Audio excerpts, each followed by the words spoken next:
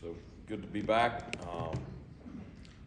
Big win last weekend at home, and it was great to have Military Appreciation Weekend and also to have Hall of Fame Weekend and have those two celebrations and to have a victory the way we had. And just really excited about the way our kids played and the way they prepared all week, and you saw the culmination of a really good week of practice turn into a solid performance on game day. And so puts us in good position here in the middle of November as we go into what's going to be a very challenging road game against a extremely talented Memphis football team, coming off of a big home win against ranked SMU this past weekend.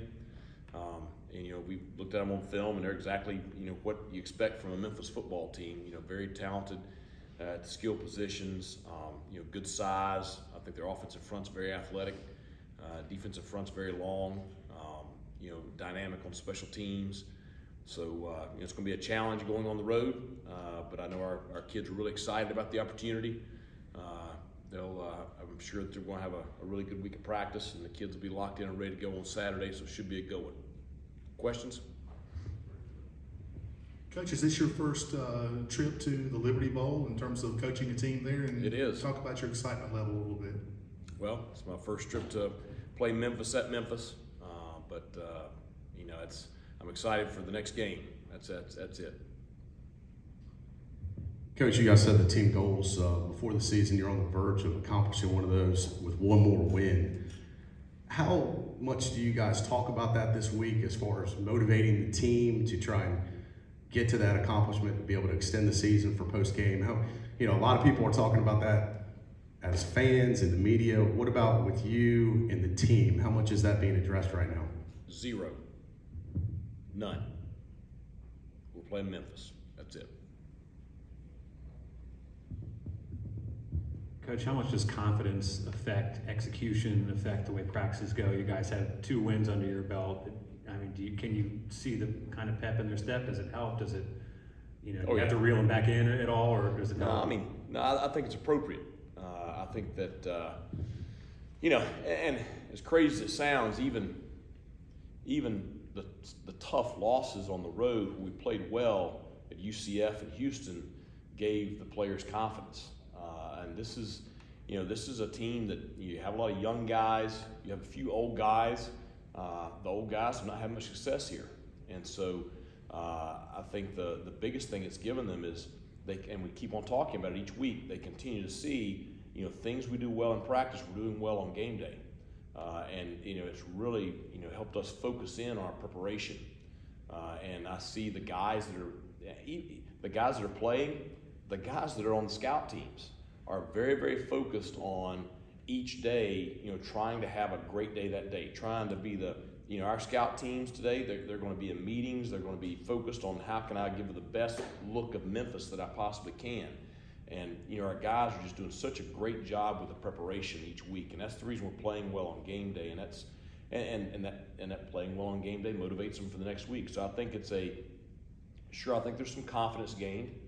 But I think it's appropriate confidence gain. I don't think this bunch is not overconfident by any means. I think that's why you go out and play the way you did against a talented Temple team this past weekend.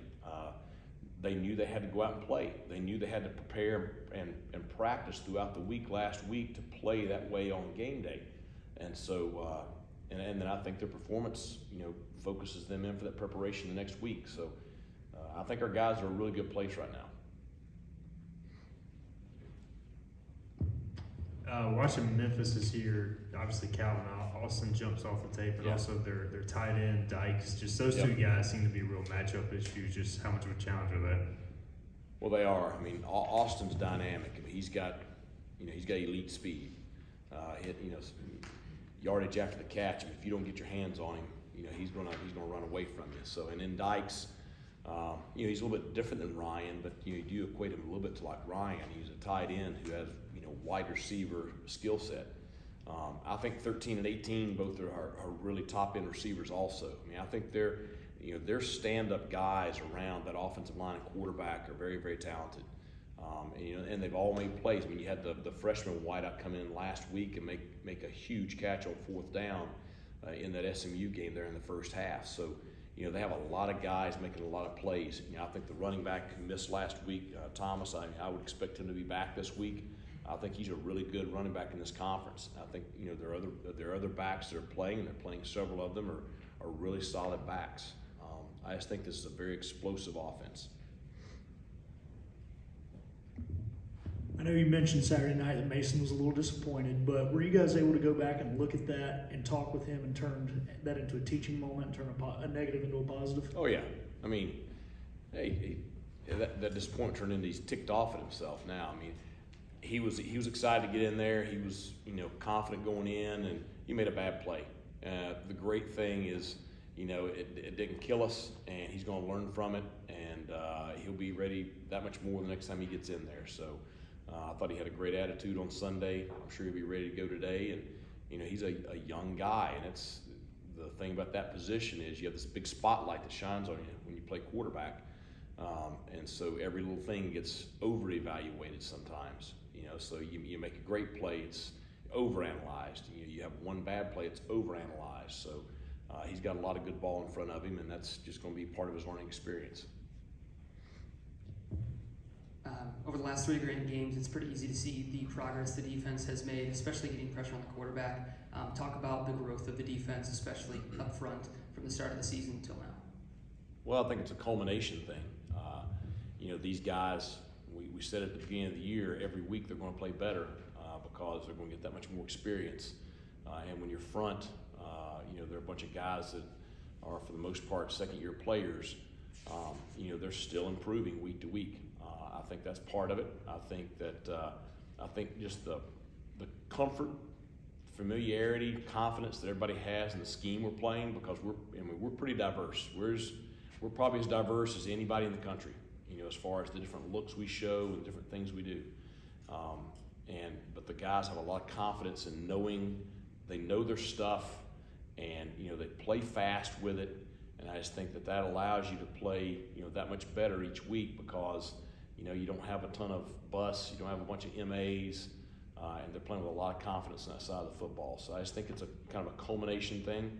I think probably another piece is the depth we have on that side of the football allows us to stay pretty fresh throughout the game. And I think that is a big reason for some of the success we've had in the second half, over the last month in ball games.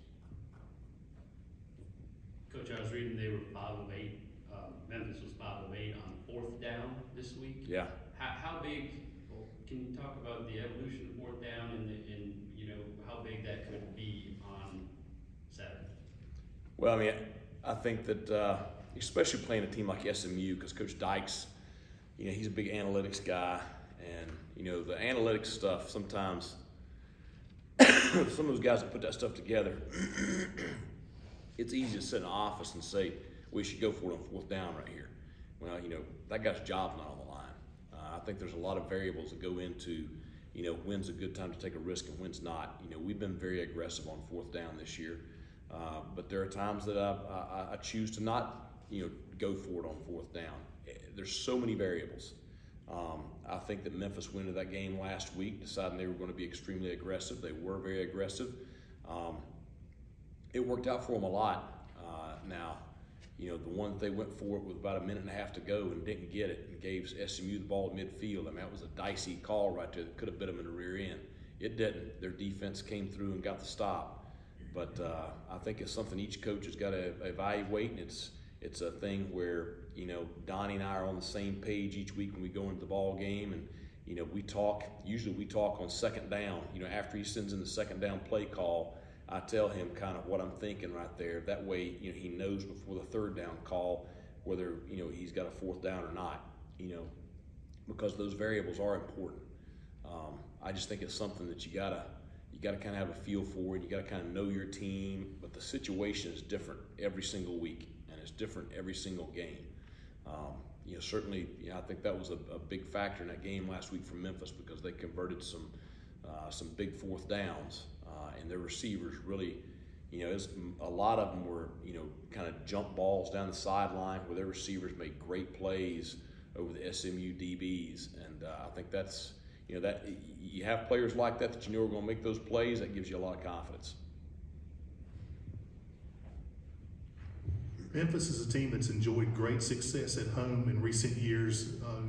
What's the approach when you take on a team like that and you're trying to go into their house and try to, you know, shake them up a little bit?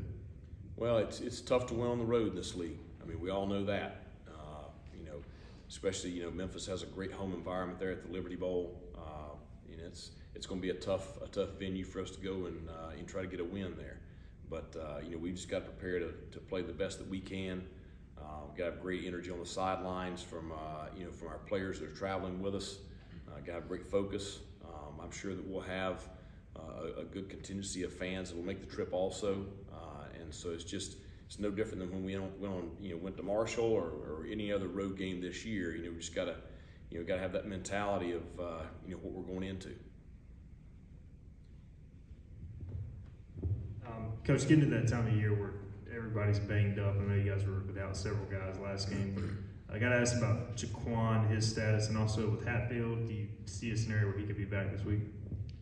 We'll see. I mean, I feel, you know, pretty optimistic that you know, we'll have some of our guys back this week. So we'll just see how the week kind of plays out. Anything else for Coach? Okay, thanks a lot. Thanks, Coach.